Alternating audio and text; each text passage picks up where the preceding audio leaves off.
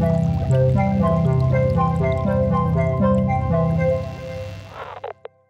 I'm Melissa. I'm Jam. And I'm a chemist. And I'm not. And welcome to Chemistry for Your Life. The podcast helps you understand the chemistry of your everyday life. Okay, Jam, before we get into today's chemistry lesson, I need to get a little background info. Okay.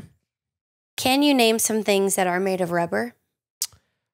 Things that are made of rubber, like household objects? Anything. What can you think of? Like plunger. Okay. First thought for some reason. Rubber ball. Rubber ball. Kids' toy kind of thing.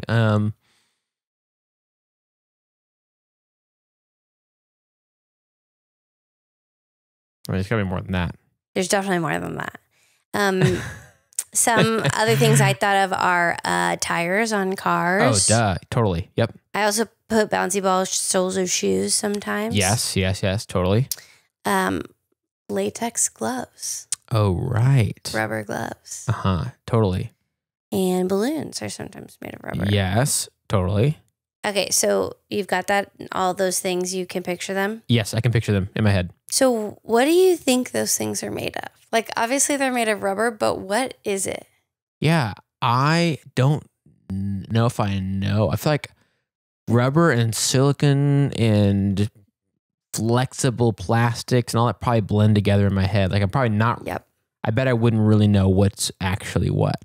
Yeah. Most of the time. But I know that there's a tree. It's a rubber tree. Mm-hmm.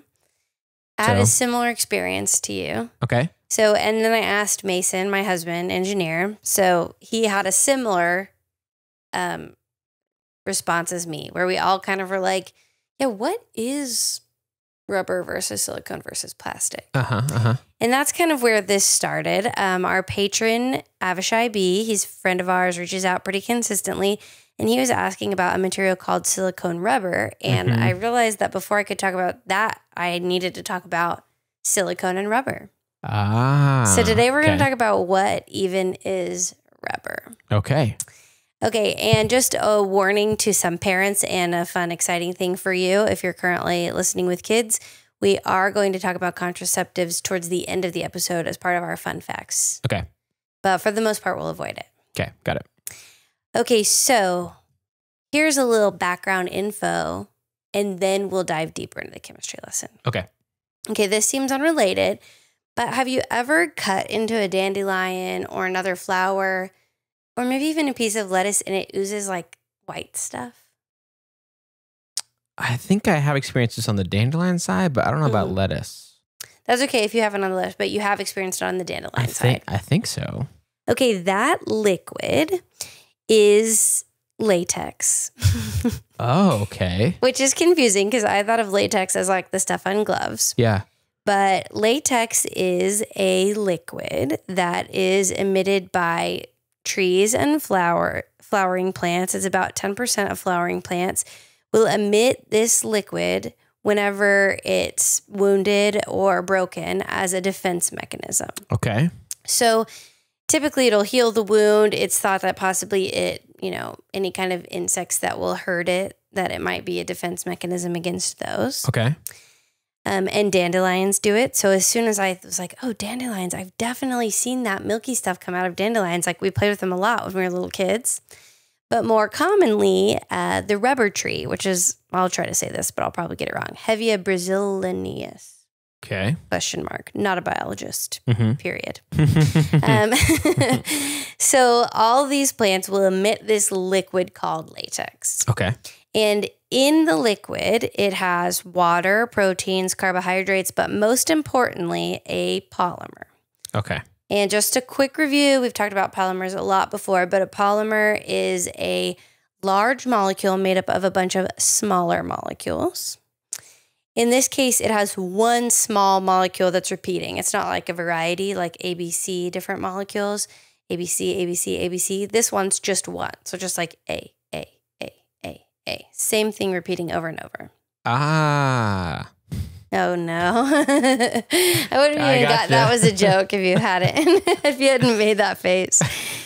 So this molecule is called 2-methyl-1,3-butadiene. If anyone's an organic chemistry student, that is probably the only person it'll mean anything to. You can pause and see how much you remember from OChem. But essentially, it's carbons. There are some double bonds. It's all you really need to know. Okay. It's not really polar.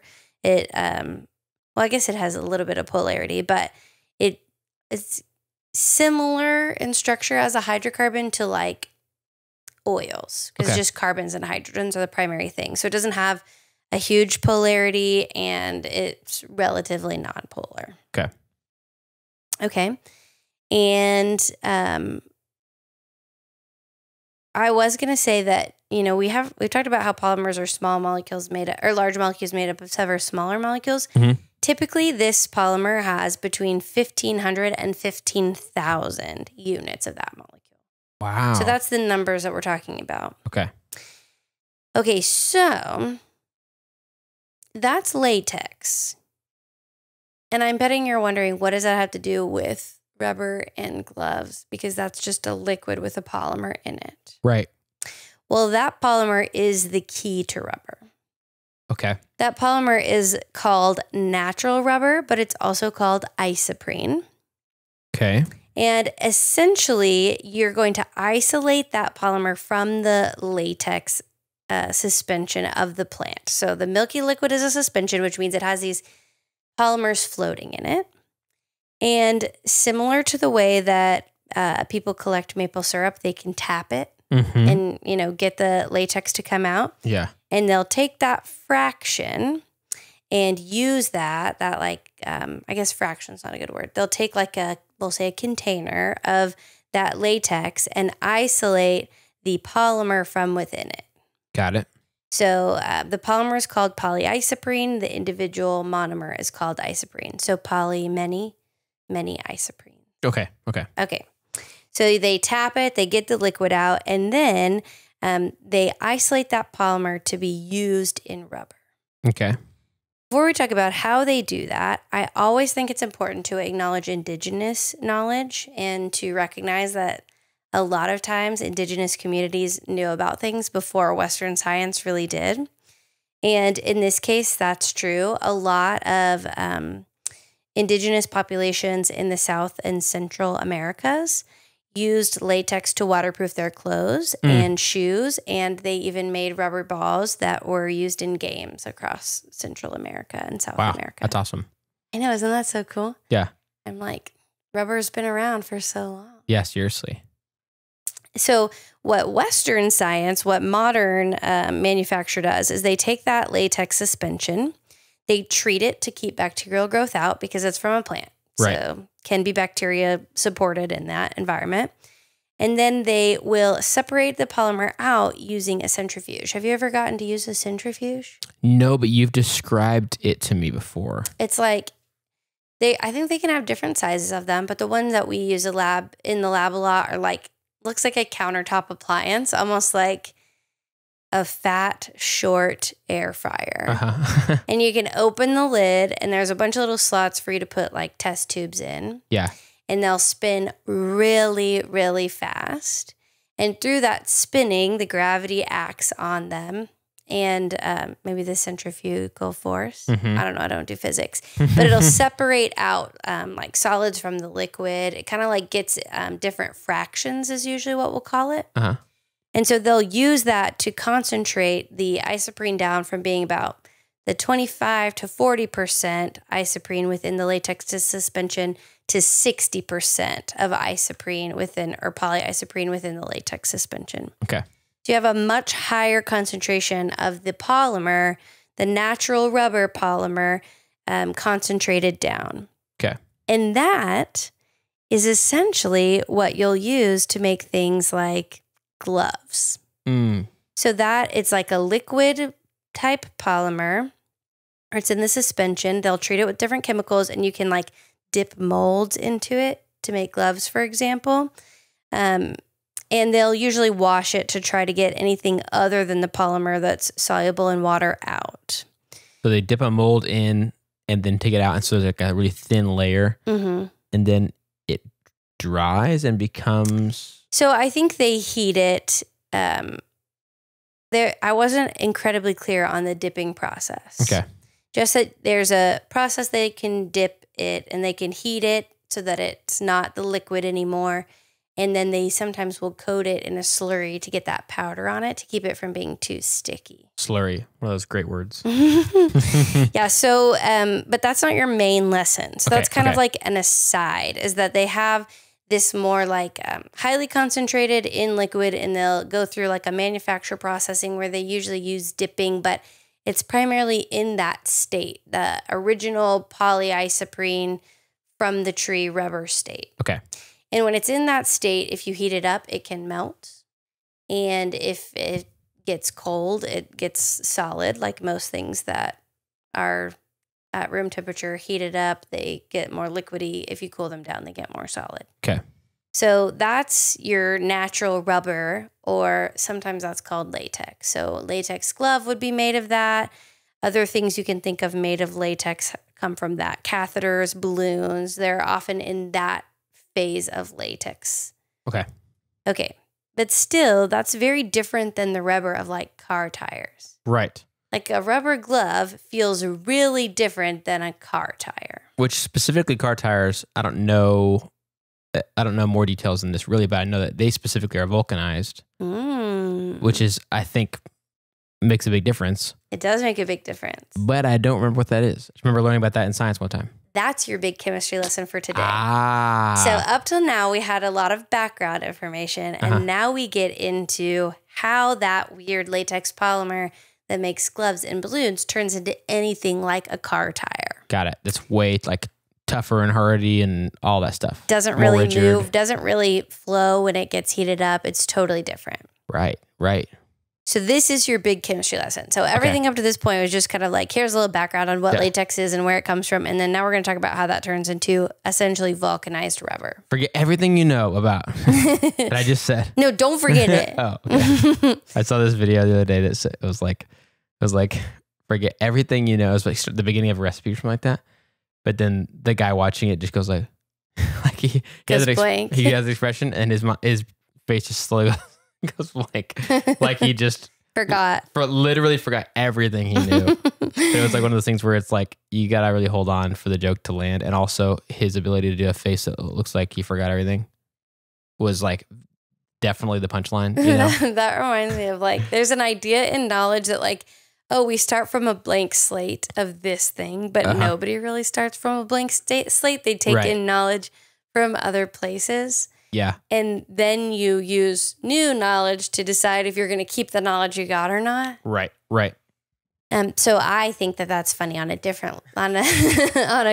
academic point. That's like hitting on a theory of knowledge. So that's great. Good job. Okay. So let's go back to one of our original analogies that we ever used for polymers, which is beaded necklaces.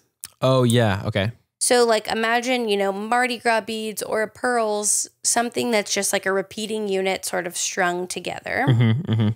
So what we normally have in our latex polymer is a bunch of those polymers that they're sort of stuck together, like maybe they've twisted around each other a little bit in the coagulation phase where they come together and they make that glove type texture. But they're not really stuck together. So imagine it like sort of just like a mass of, you took a bunch of Mardi Gras beads or you took a bunch of pearl necklaces and you threw them on the ground. Okay. And they're there and they might get tangled up a little bit. So they're kind of in a group, but they're not really connected to each other. They're each sort of an independent unit. Now imagine if you took something like pipe cleaners or zip ties and you just started making connections between those different necklaces. Right. Okay. That would change the properties of them a lot, right? Yeah. You wouldn't be able to separate them out as much. Right. You wouldn't be able to, they wouldn't probably flow away from each other if you heated them up. That's sort of a different, I'm going back into away from my analogy. That's essentially what happens to vulcanized rubber. Okay. So all the individual polymers are the polyisoprene that already exist. Right. And if you add sulfur to that, I'm sure there's a more complicated chemical process, but sulfur is the big deal. If you add sulfur to that, you can make what they call cross links. Okay. Which are essentially little bridges or little bond chains of atoms that force those polymers to now be connected to each other. Okay. It's similar to what happens in curly hair. So we've talked about it on the episode where we talked about hair before. So you have these cross links that will start to hold the polymers in place, that are starting to make that mass of beads or necklaces into one. Okay. And you can imagine if you have more cross links, then you would get those to be closer and closer together and more tightly held. Mm-hmm. But if you have less cross links, there's still some wiggle room. Like you can stretch out the beads, but they'll come back together kind of thing. Right. That's essentially vulcanized rubber. You take polyisoprene polymers. You add sulfur, which by itself isn't very good at cross-linking, so you have to do some other chemical stuff to it, but sulfur's the main guy. Okay. And you make sulfur bridges or sulfur cross-links that hold these polymers together in a really rigid way. Okay. And so we have like a sturdy rubber now. Okay. And that is your vulcanized rubber. Interesting. But even within your vulcanized rubber, you have like a range. You know, rubber bands, they have less cross links and they're more easily spread and snap back together. Whereas probably like something like a tire has more cross links. So it is losing its elasticity a little bit at that time. Right. Okay. So that's how you get vulcanized rubber. That is so crazy. And also, I feel like somewhere in there, if you had really made me guess, I might have guessed sulfur, because I feel like that little tidbit is probably all I ever learned. Like, hey, they figured out vulcanizing rubber.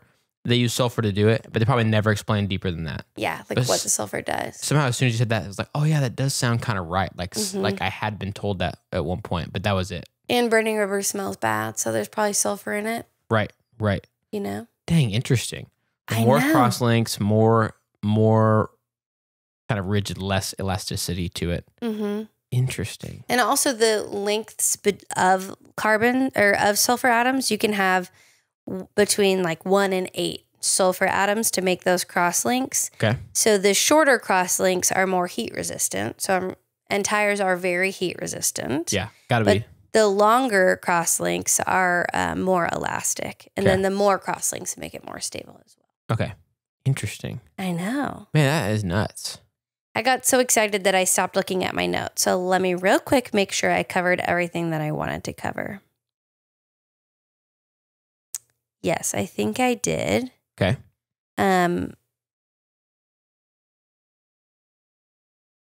Yep, I think so. The only other thing is a unique thing about rubber, because of those cross links holding the polymer together, is as it heats up and the energy is put in, it gets smaller and condenses instead of flowing more. So that's another thing that the cross-linking does that sets it apart from its original polymer state, is those cross-links make it so that where as it heats up, it gets almost more stable. It like shrinks up instead of heating up and flowing out. Okay. Interesting. So it would be maybe you could have a smaller amount of it in terms of like what we could see with our eyes, but it might weigh more, could be more dense. So say you compared it to like a slightly less cross-linked version.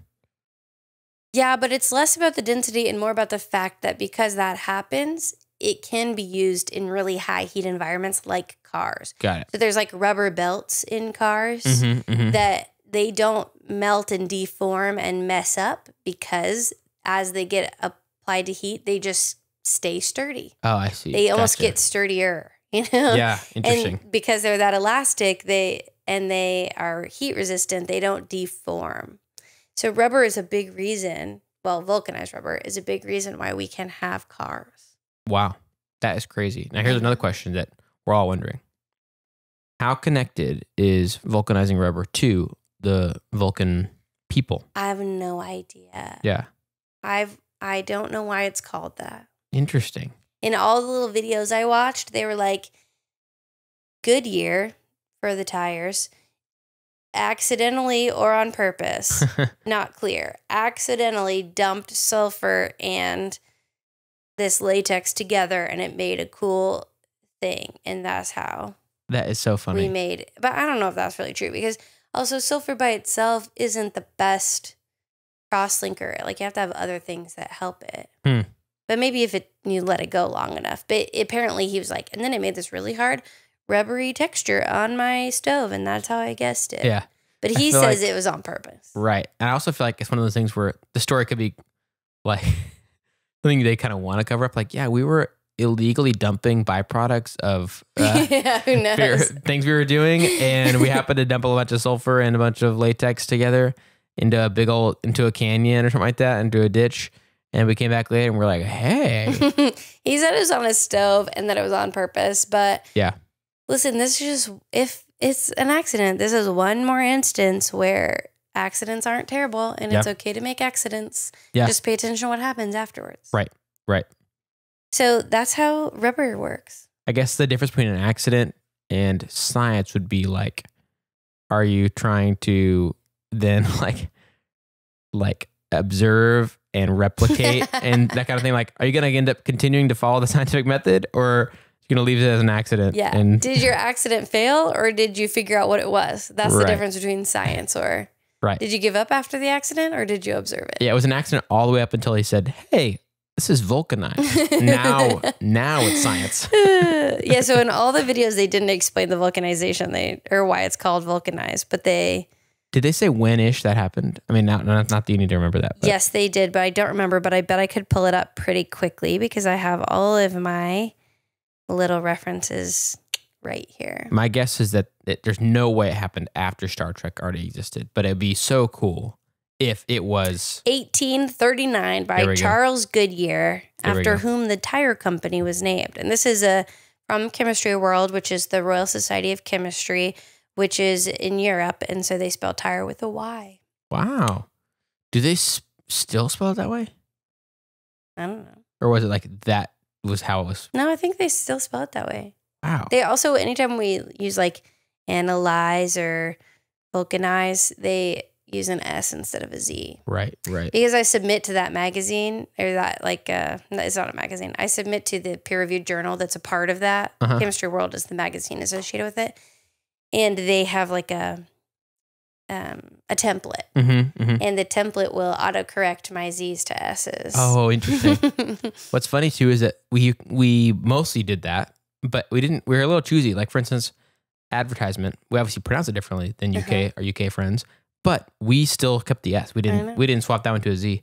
Like, what's the deal with that? Like, we're not even consistent with our stuff. English is a confusing language. I honestly feel bad for people learning English, but that's a tangent. 100%. And we're going to get back on topic. Okay, deal. Okay, so I think that's everything, but I wanted you to try to explain back to me the process of polymer cross-linking. Okay, got it.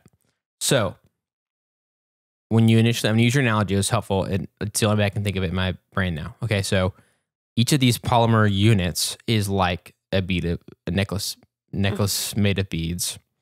And so you've got a bunch of them. And in the case of the non-vulcanized latex rubber stuff, we've just got a bunch of these polymers, but they kind of tangle themselves together. It makes just enough of a structure. We can do some stuff, very elastic, very flexible, all that kind of stuff, but not, but it just kind of happens to tangle that way. Yeah. Doesn't need a ton of help. Doesn't need us to add a bunch of stuff into it. Does that naturally, we can control it by adding agents to make it go faster or keep it from happening. Okay. But it'll also happen on its own. Okay. And that's how it heals the trees up. Got it. So we end up, if we want to achieve a different result and have those necklaces create more of a rigid structure, we need to actually connect them together. Yes. In some way, instead of just hoping that they kind of tangle together on their own. The beads get a little twisted, whatever. We want them to actually get connected. Yes. And so it'd be almost like, this wouldn't be perfect because it's made of the same material, but if you have a chain, it's like a chain necklace, and you get, that little link at the end of the chain that links it to itself. Oh, yeah. Or whatever, like that's like a different little shape. What if it's like you have these perfect loops of chain, but then the link things are actually the sulfur. And they can link from one to another instead of to itself. I think that it makes a little bit of sense, but the one thing it doesn't capture is the links happen all over, not like at a specific place. Right. So it could be like in the middle or... Yeah, I'm saying instead of closing its own chain, if you have a link like that clicks chains together. So it like does side to side. Yeah. It does end to end. It does top of one to middle of another, all over the place. Yeah. Yep. Okay. Yeah. Something like that. Same thing as a pipe cleaner. But basically, you need to connect them in a way where they really are pretty stuck together. Yeah. And especially if you do that in more than one place and multiple places across, if each polymer loop or chain or necklace is connected to other ones in multiple places, it gets more and more of this structure to it, which makes it more stable and less elasticy, more rigid, and also just more durable, it sounds like too. Yeah. And in the chemical level in this case, it needs human interference for this to happen. And our friend Goodyear figured out that sulfur was a good choice. Sulfur's the chain. The chain. It's the thing. The chain, the pipe cleaner, the whatever, added in that does that and links them together. Yep. And even though we've got essentially the same polymer that's making up a huge percentage of this substance, because of that structural change, it makes for really different applications, including tires and stuff like that, and makes it way more heat resistant. Yep. Am I missing anything there? I don't think you're missing anything. The one thing I was going to say is I think probably the best analogy for sulfur is probably something like zip ties, because you can make them longer or shorter. And we didn't quite capture that in the chain link. Yeah, okay. We didn't quite capture that in the chain link. Even the pipe cleaners, I guess you could make shorter or longer. I was trying to think if there's anything else, even just tying them with a string. Because if they're longer chains, they can move around more. Yeah. And you would get that if you made a bigger loop with a zip tie than a tight loop with a zip tie. Is the sulfur making a loop also? Or is it's just a bridge. To bridge, okay. So that does make the zip tie less good of an analogy. But the fact that you can make it longer or shorter, yeah, okay. So... And that changes the structure of it as well, making the sulfur longer or shorter. It just changes the properties, yeah. Okay, so if it's longer, does that make it more elastic or less? Yes, so shorter crosslinks are more heat resistant and longer crosslinks are more elastic. That's what I copied from the Royal Society of Chemistries. They did a really good short podcast about this, but they don't go into some of the... if you don't know what a polymer or a crosslink is. Right. Yeah. But it is really good. Like with this background information, you could go listen to it and get a lot out of it, even that I didn't talk about. I love this because it actually, once you get into it, it's actually intuitive. You really think about, what if I did have a bunch of these sort of loops? And what if I did have some that were linked together with a really short connector, a really short bridge?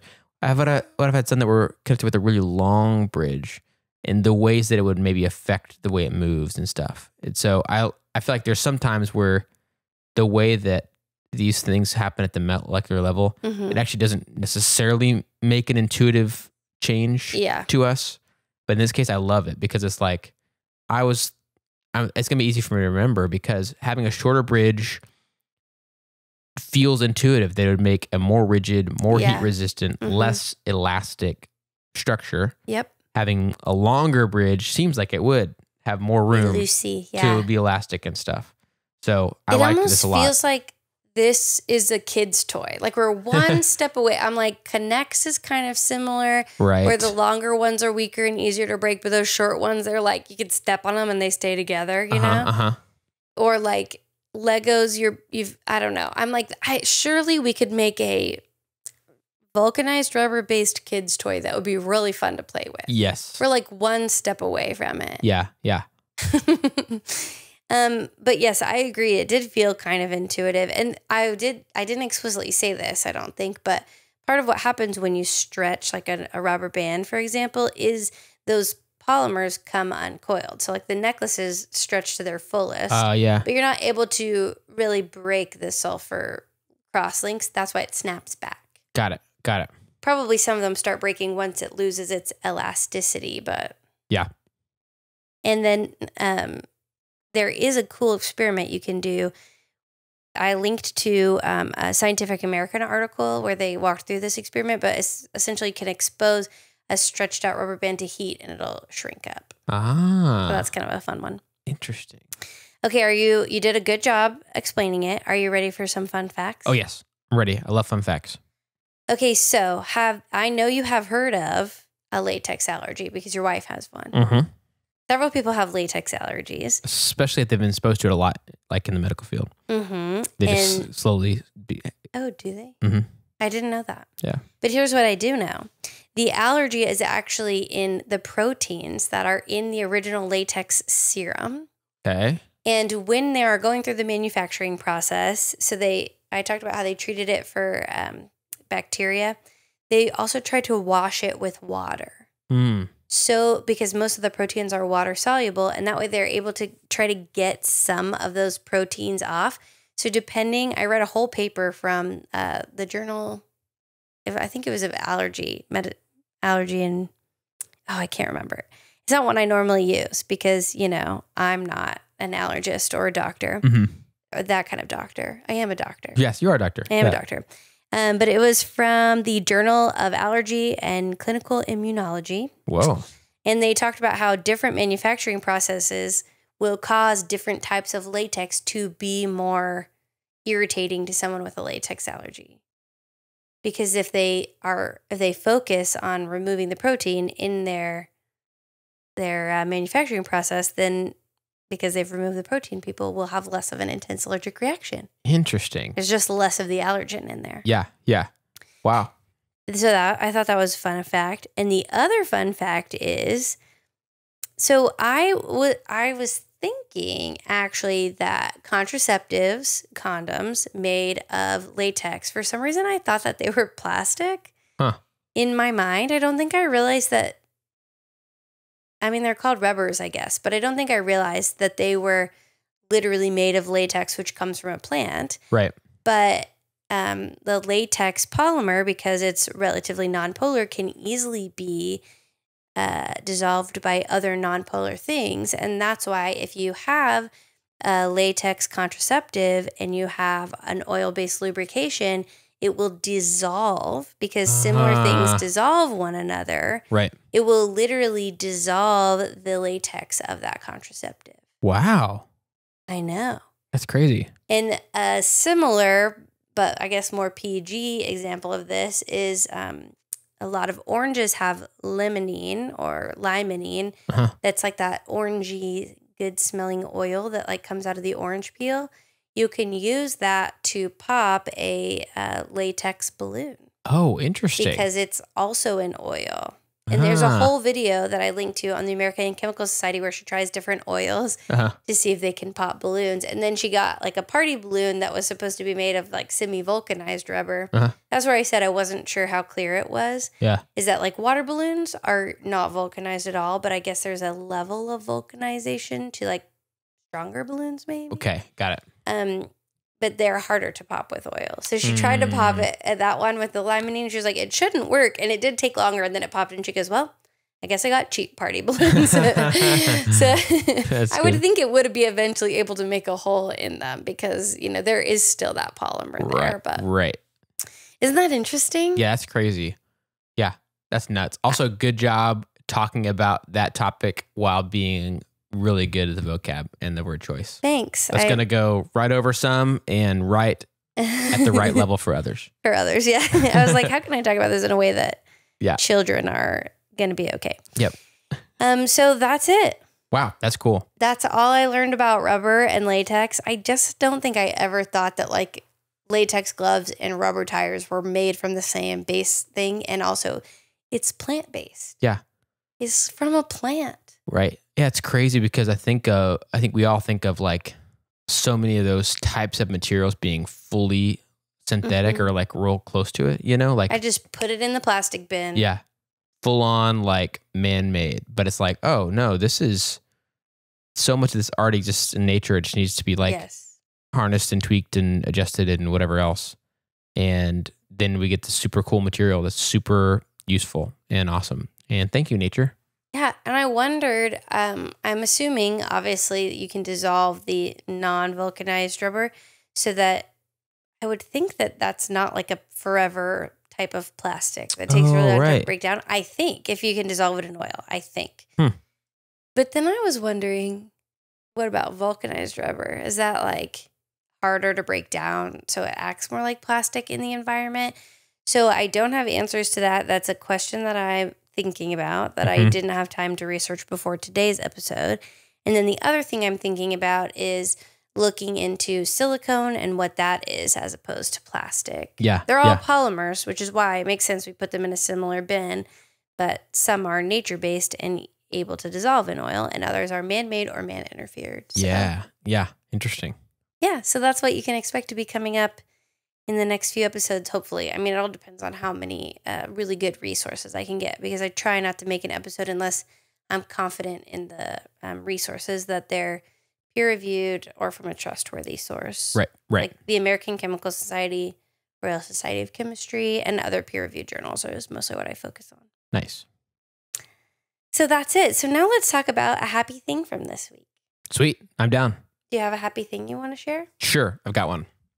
So, one thing that's nice actually right now in Texas, for some reason, the beginning of our summer has been milder, Yeah. It's been pretty awesome. So May, we just had I think 2 days that I remember where it surpassed 90 degrees outside Fahrenheit. Which is like rare. I mean, honestly, we usually have a bunch of those in May. Yep. So we had that only twice that I can remember. Someone might correct me, but in general, still way more mild temperatures. Then even a couple of days in June have been kind of mild, which is interesting. What's funny about that is we hadn't had our first hangout in the pool. We have a pool. And it's we have a love-hate relationship with it. But we hadn't had our first dip in the pool until we did that with you guys, you and Mason, about a week and a half ago or so, which was super fun. And then this past weekend, we did our first hang on the pool with Em and I and both the kids. Yes. For this year. And so is that your younger child's first time to go swimming? First time swimming. That's so exciting. It was fun. It was pretty cold. The water hasn't really warmed up very much yet, but it was a lot of fun. And our oldest, he kind of remembers playing in the pool before, but he can do more things and he enjoys it more now and stuff. We just had a kind of fun family pool time the other day, and it was great. So that was my happy thing. The mildness of the summer, it has meant for less pool. Like one time I was going to get in the pool, it was really hot. And by the time I changed my swimsuit, came back out, it was raining. Yeah. Oh, there you go. Yep. Yeah. It's happened every day. We've had a lot of rain. Yes, we have. And actually my husband's family is from Amarillo, and it's rained so much there that it's been declared a disaster, I think, technically. But they have relief coming in. And there's so much flooding that whole streets of businesses have shut down. And they showed me a picture of, you can tell it's a street with a gutter and there are fish swimming in it. Oh my gosh, that's crazy. It's wild. They're just, infrastructure's not used to that much water that quickly, that frequently. Wow, that's crazy. And they, similarly, I know that there's a lake in California. This is so wild to me. Oh yeah. But it used to not be a lake. And they had drained out all the water and turned it into an agricultural center. And now, because there's so much rainfall over the winter and into the spring in California, that it basically turned back into a lake, and they're anticipating even more flooding and the water rising as the snowpack melts. Wow. Which is crazy. The lake is I'm back. The lake's taking back its territory. Yeah. I'm back, dude. Well, and because we talked about that, my husband was like, oh, do you think Amarillo used to be a lake and that's why it's flooding? I was like, who knows? Hope not. Golly. Honestly. So it's been a kind of nice in terms of weather. 2 or 3 days I've been oh, it's really hot. And within hours, it's cloudy again that day. Yeah. But it's also kind of scary because we're our infrastructure is not designed for that. We've had a lot of hail pretty late into the season, so yeah, surprising. Yeah, definitely surprising. I saw somebody post a hail that was like bigger than their fist. Like they were holding in their palm and it was like bigger than their palm. That was in Argyle, which is a town like 20 minutes south of here. And obviously we're used to that big hail. Like some parts of the country don't get that near as bad, but Texas we do, in the winds and tornadoes, whatever else. But like usually it's like definitely done by now. And like we get some rainy Aprils, and usually the first chunk of May might be rainy. But by the end of May, we're dry as a bone, you know? And so it's like very strange for this to keep going on. And the frequency that it's happened. Yeah. Okay, well, that was a tangent again. We're kind of tangential today, I guess. Whoops. Well, here's my fun fact. It's actually it's kind of a fun fact. It's actually more of like a help me. Okay. So I travel a lot for work, and I've been trying not to check a bag because, you know, the less you can spend, the better. Totally. But I feel like my hair products take up a lot of space, like a hairdryer or a curling wand. And so even if I'm going to go curly, it's nice to have the diffuser, which fits on my hair dryer, you know, or if I want it to be more straight, I like to have a little body, so I'll do a little bit of wave. So I always have to bring some kind of hair tools.